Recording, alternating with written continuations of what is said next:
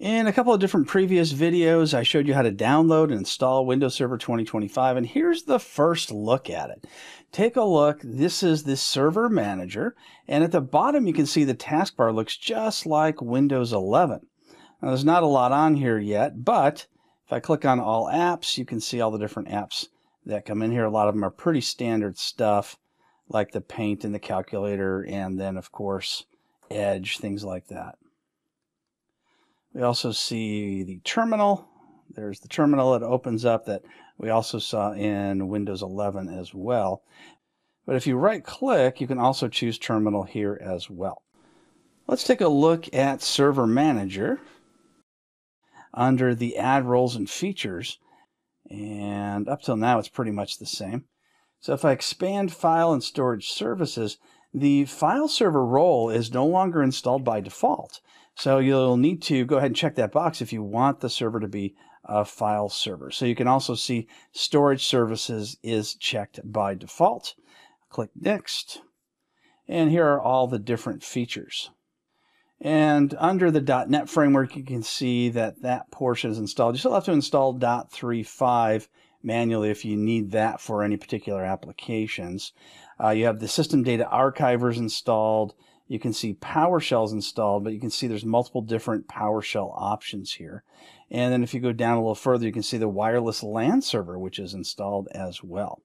So I'm going to click Cancel on that and go down to the Start button once again and go back to All Apps. And you'll notice that Windows Security is now right in the Start menu, and it takes you right to Windows Security. Now this part looks fairly familiar because if you went into Settings before, you would see these options as well. But Microsoft wants you to go directly to the security area just to make sure everything is set up as it should be for the best possible security. So I'll click on Virus and Threat Protection. You can see that Defender is up and running. Here's the ransomware protection. Now, by default, that's turned off, so you do want to make sure you turn that on to keep from getting ransomware hacked. Now, this works with the file share. So if you turn on file sharing, then you can have a little bit more security from getting ransomware or encrypted files from people who get infected on their client computers and would normally pass that on to your server. So that's interesting. I'm going to go down to the Start button and just choose Settings just to see what shows up. It's the first time I've seen it as well. So you can see under System, you've got a lot of the same things from Windows Server 2022. I'm going to go down to About. About is where we would typically join a computer to a domain. And here you can see the device name. You can see how much RAM we have and other types of information. I can turn on Remote Desktop if I'd like and add in any allowed users that I need to add in as well. Now, of course, everybody's going to want to know, does this still use Control Panel? So let's take a look. I'll go ahead and type in Control Panel, or let's see if it's no longer, no, it's still there. There is Control Panel. And I'll go ahead and open it up. And I'll change the category. And we see a lot of the same types of control panel options we've seen in the past. If I click on System, let's see if it takes us to Settings, which it does. It takes us right to the About section, which is what I expected. But you never know, since this is a new operating system. And also keep in mind that what you see now may not be in the final version, but this does give us a really good idea of what's all included. I'll go ahead and click on Defender just to see the firewall. Yep, that looks the same as well.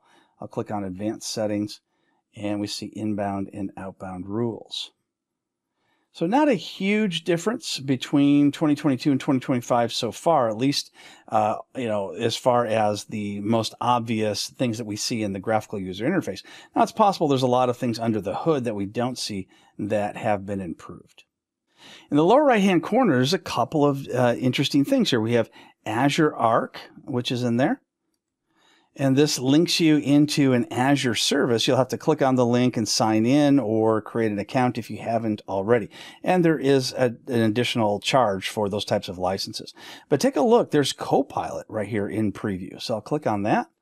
But unfortunately, it doesn't actually do anything when you click on it.